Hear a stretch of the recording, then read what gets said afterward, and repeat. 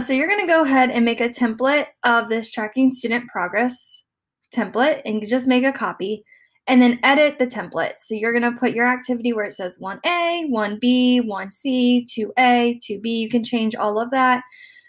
You can change the words if you don't like working finished if you need to. Also the status, that's up to you. But once you have that all figured out, you're going to go to responses and you're going to create a Google form. So I have my Google form right here. Then you're going to go to settings and make sure it says edit after submit. So make sure students are able to edit after they click submit. That's going to be very important.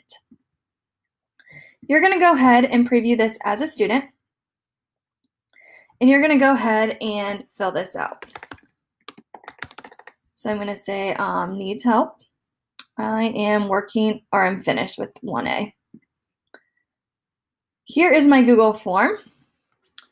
As you can see, I am creating conditional formatting and I'm not quite done, so I'm still working on this.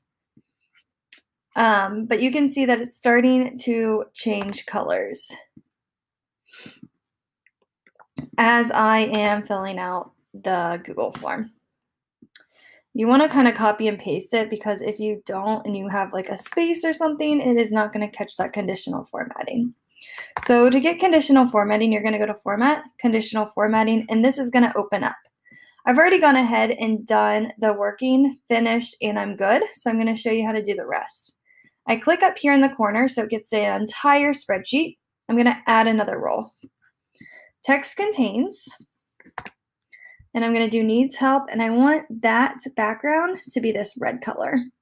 So anytime a student says they need help, it's going to change that red color. I'm going to add another role. Go back to your Google Sheet. I need to do a check me. I like to just copy and paste again just because it will pull exactly and there's no errors. And you can change those to any colors that you need for it to work. So I've got all of my status, all of my 1Bs, so everything should be changing colors.